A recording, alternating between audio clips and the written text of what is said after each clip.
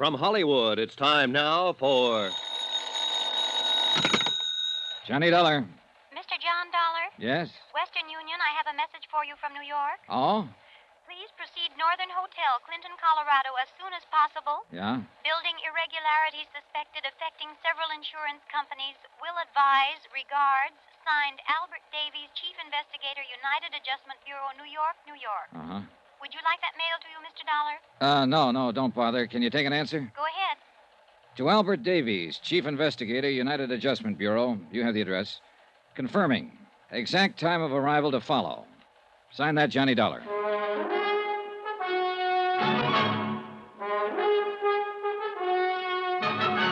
Tonight and every weekday night, Bob Bailey in the transcribed adventures of the man with the action-packed expense account, America's fabulous freelance insurance investigator. Yours truly, Johnny Dollar.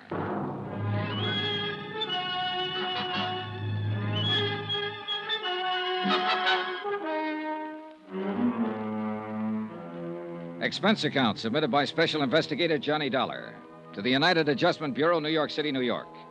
The following is an accounting of expenditures during my investigation of the Clinton matter. Or maybe racket is a better word.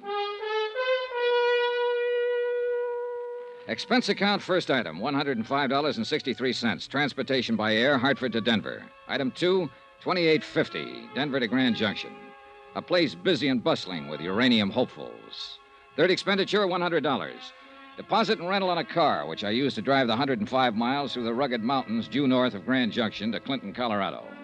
A place that the rental agents had described as a sleepy little mountain town.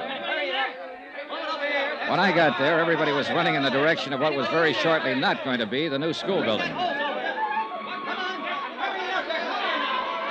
Like everybody else in Clinton, Colorado, I spent the next 3 hours or so helping to try and get the fire under control. Then finally, I left the scene and located the Northern Hotel, where the clerk was standing by waiting for me. Mr. Dollar?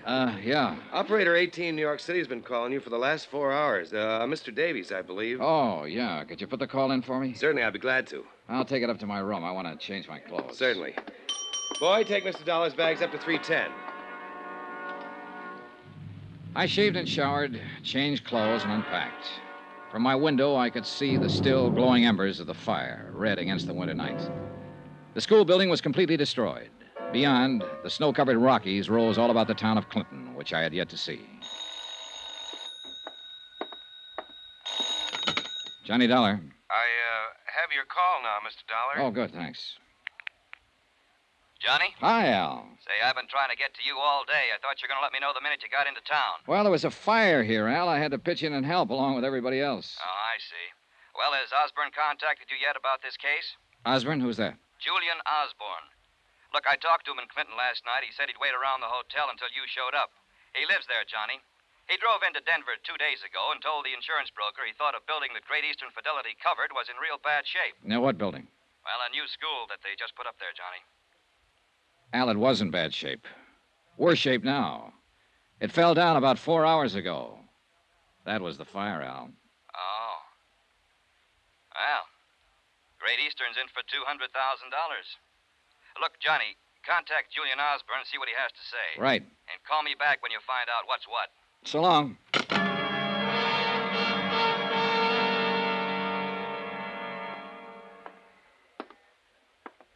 Yes, Mr. Dollar, may I help you? Yeah. Do you have a city directory here in Clinton? We aren't that small. Here it is, right here. Good. After all, we have 14,263 people. Okay, thanks. I know most of them, Mr. Dollar. Who do you want to get in touch with? A man named Julian Osborne. Julian Osborne? Yeah. Know him? I didn't know him, but it came over the radio a little while ago. They found his body in the fire. He burned to death.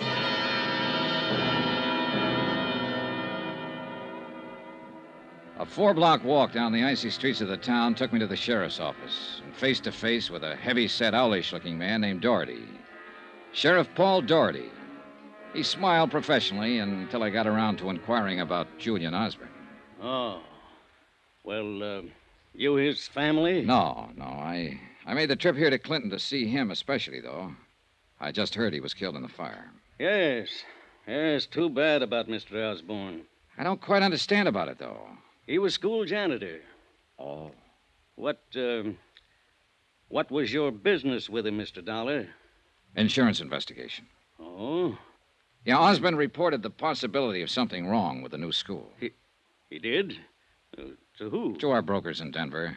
That's why they sent me out here. Well, your trip was for nothing then. Maybe? Well, you'd think if he had anything like that on his mind, he'd have come to me, wouldn't you? Yes. Did he? No, used to pass him on the street.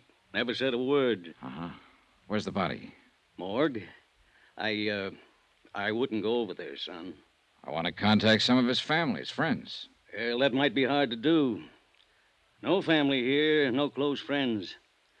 Used to prospect for a living until he got kind of old. Then he took the job janitoring. Lived right there in the basement of the school. City'll bury him. I see. How long had he worked at the school?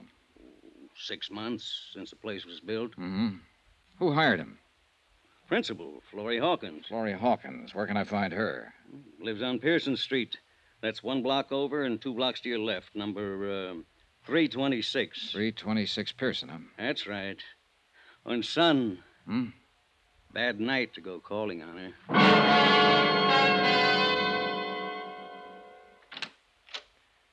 I'd like to see Mrs. Hawkins, please. I'm Miss Hawkins. Well, I'm an insurance investigator. My name's Johnny Dollar. Insurance? Yes. Why do you want to talk to me? Well, I'll be frank with you, Miss Hawkins. I came to Clinton to talk to Julian Osborne. Oh, You heard he died in the fire. yes, I heard. It's tragic. I'm so thankful school wasn't in session today. Come in. Thank you. I know this has been a pretty grueling day for you, for everyone in this town, Miss Hawkins, losing your school and all. I wouldn't call on you except I feel it's important. Excuse me, please. Sure. Hello? Who? Yes, Sheriff. Yes, he is right now. Yes. Good night. There's just a couple of questions I'd like you to answer about Julian Osborne so I I'm can afraid get... I can't help you with anything, Mr. Dollar. What? You'll have to go now. Well, look, now, wait a minute. If you'd only... Please. I don't want to be impolite, but I'm tired. Very tired. Yeah, sure. That phone call wore you out. Please. All right, I'll go, Miss Hawkins.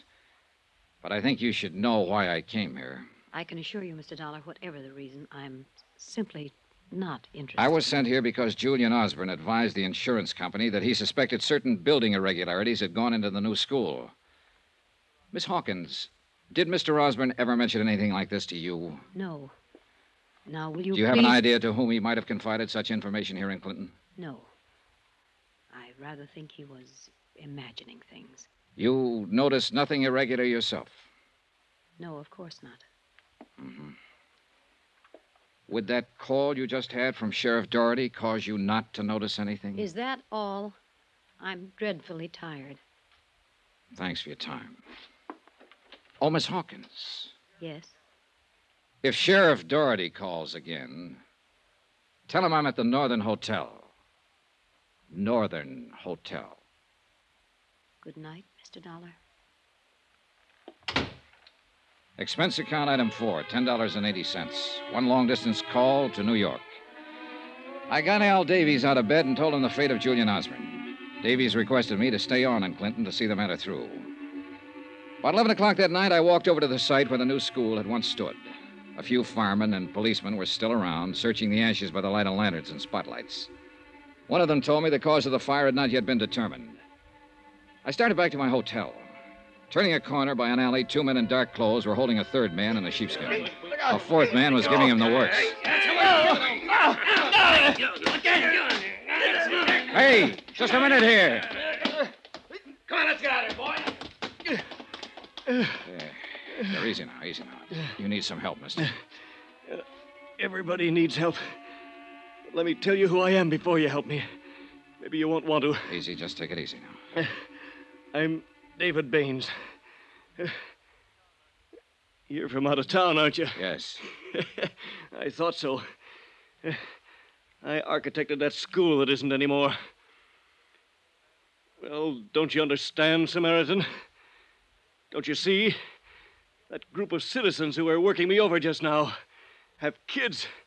The kids could have been in there when the fire broke out. Your reason, Harvey. I'm afraid. I'm afraid they feel I don't design especially good buildings. I took David Baines over to my hotel room, still half unconscious from the beating.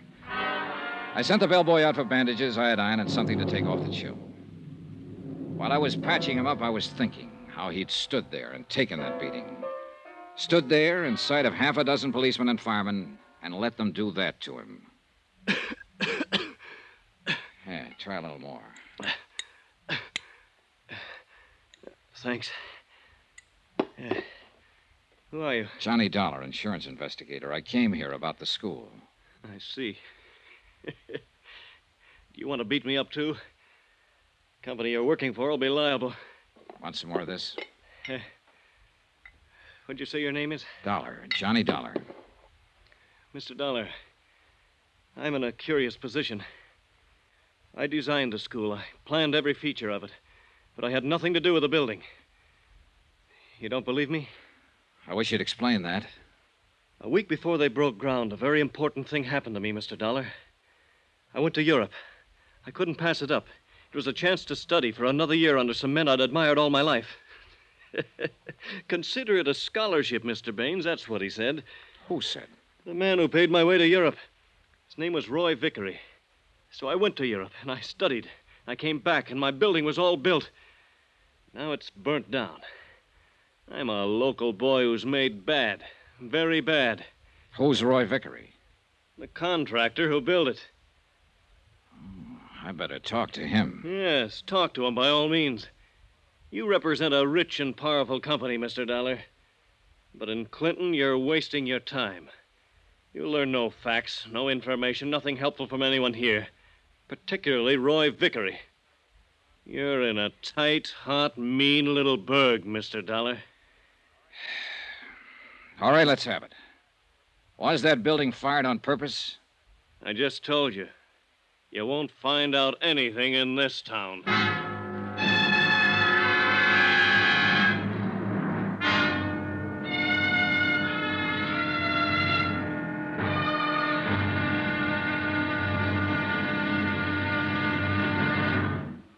Now, here's our star to tell you about tomorrow's intriguing episode of this week's story. Tomorrow?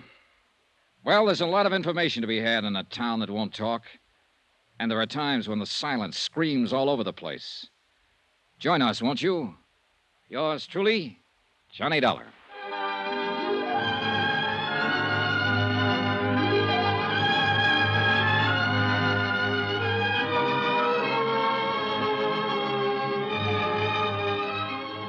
Yours truly, Johnny Dollar, starring Bob Bailey, is transcribed in Hollywood. Written by John Dawson, it is produced and directed by Jack Johnstone.